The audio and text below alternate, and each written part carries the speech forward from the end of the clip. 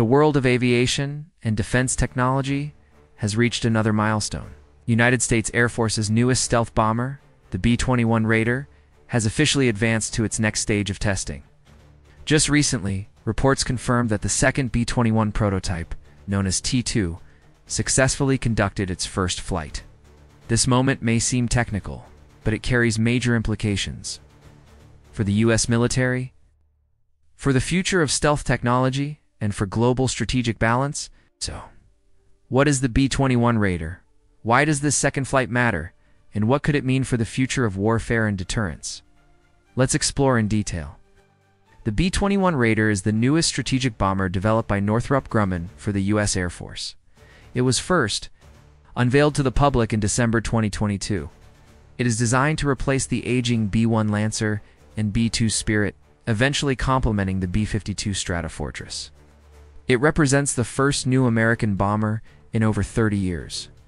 Its name, Raider, honors the Doolittle Raiders, the American pilots who carried out a daring bombing mission against Japan during World War II.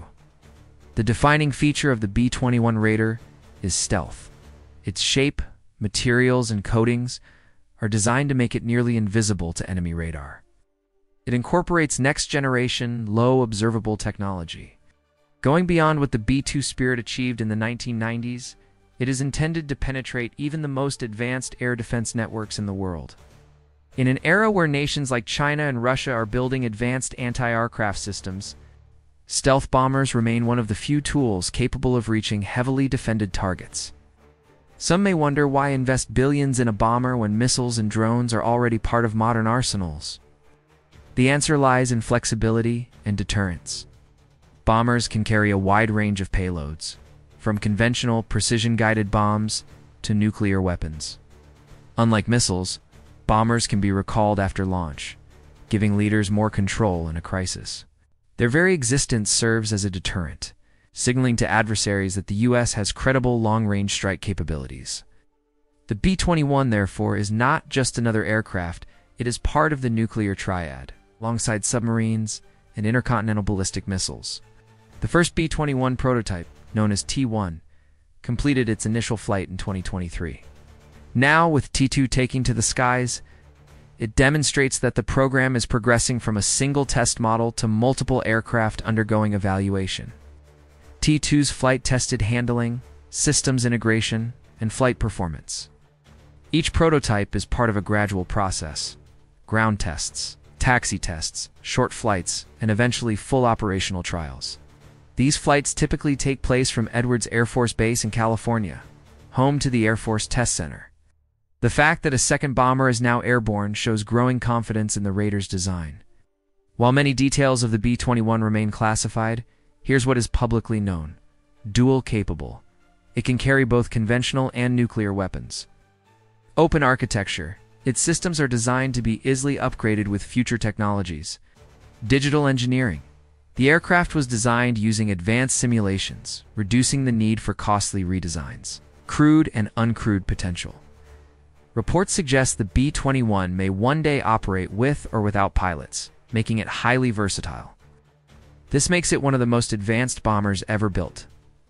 Not just a weapon, but a flying technological ecosystem.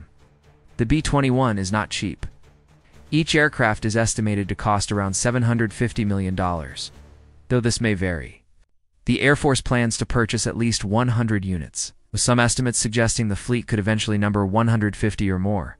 Total program costs could reach tens of billions of dollars. Supporters argue that such investment is essential to maintain U.S. airpower into the mid-21st century. Critics warn of ballooning defense budgets. The B-21 Raider is not being developed in a vacuum. China is building its own stealth bomber, the H-20, which could threaten U.S. bases in the Pacific. Russia has announced plans for the PACTA, though its progress remains uncertain. Regional powers are investing heavily in advanced air defense systems designed to deny access to hostile bombers. Against this backdrop, the U.S. views the Raider as essential to maintaining its technological edge. Why is the flight of the second prototype so important? Because it signals that the program is maturing. One prototype could be a proof of concept. Two prototypes mean the design is reproducible, and testing can expand. It also shows that the program is not stalled. Progress is steady. For military planners, each successful flight is a step closer to initial operational capability expected later this decade.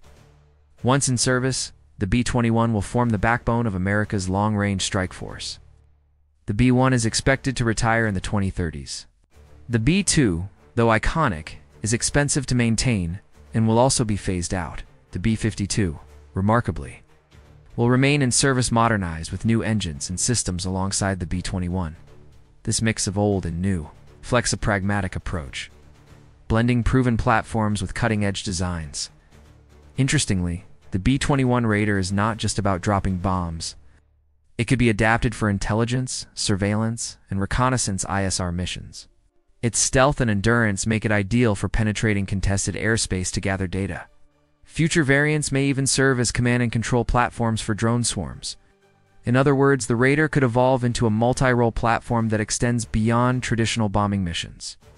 Every test flight of the B-21 sends a message not only to American citizens, but also to allies and potential adversaries.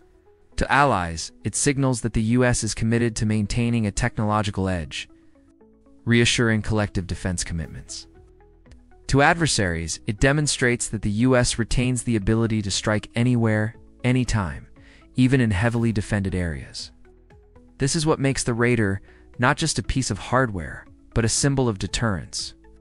The successful first flight of the second B-21 Raider prototype, T-2, may not grab global headlines like a political crisis or a battlefield clash, but for those watching the future of air power, it is a moment of real significance. It means that the program is moving forward.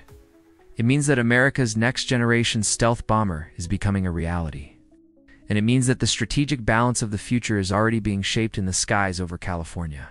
As the B-21 advances from prototype to production, it carries with it not only bombs and technology, but also the weight of history and the promise of deterrence. The Raider is more than a bomber, it is a signal, a tool, and perhaps the most advanced aircraft ever built. And with each flight, the world edges closer to a new era of aviation,